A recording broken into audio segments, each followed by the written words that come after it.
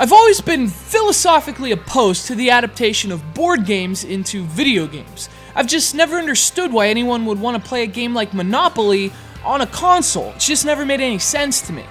And yet, my personal opinion seems to be that of the minority, because not only is this a video game compilation of classic Hasbro board games, but this is the third such compilation, the first two being successful enough to warrant yet another roll of the dice. Consider me thoroughly flabbergasted, but this is Hasbro Family Game Night 3 for the Xbox 360.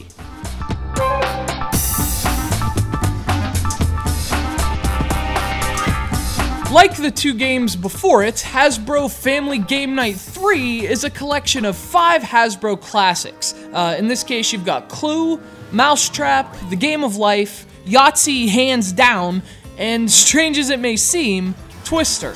Each game can be played in a traditional or remixed form, neither of which I'd hesitate to call utterly blasphemous.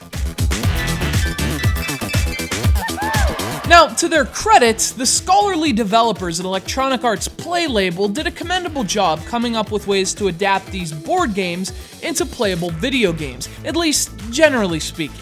I'm not sure what exactly this has to do with Twister, but hey, 4 out of 5 ain't bad. You get 4 hits every 5 times you step to the plate, you go into the Hall of Fame as the greatest hitter of all time. So it's not necessarily the games themselves, but rather it's the shadows cast by the games they're supposed to be based on.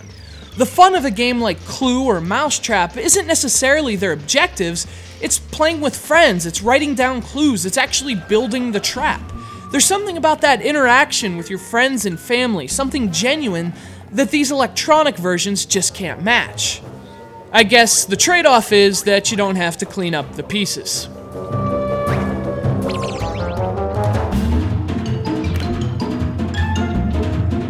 Of course, if you can look past the absence of that intangible magic that makes actual family game nights so special, this video game adaptation does do plenty of things right. The ability to use your avatars is a nice touch, and obviously Wii owners can use their Mii characters to personalize the experience as well. Those might seem like minor features, but especially for family games like this, they really do go a long way.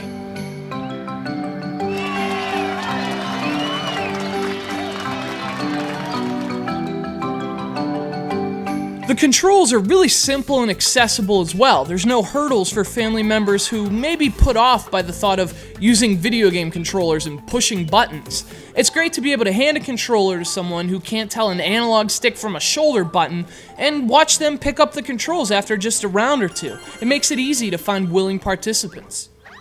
Of course, once you find them, they'll probably ask, why can't we just play the real Clue instead? And that's the thing, apart from some dull mini-games and a few questionable design choices, there's really nothing wrong with this game. As you'd expect, EA did a great job translating these board games to their medium. They covered just about everything they could. The games play well, they look good, there's even online multiplayer of all things.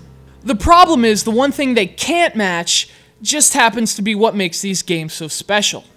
Hasbro Family Game Night 3 may be a fun alternative for lazy college kids, but for families looking to spend some quality time together, nothing beats the originals.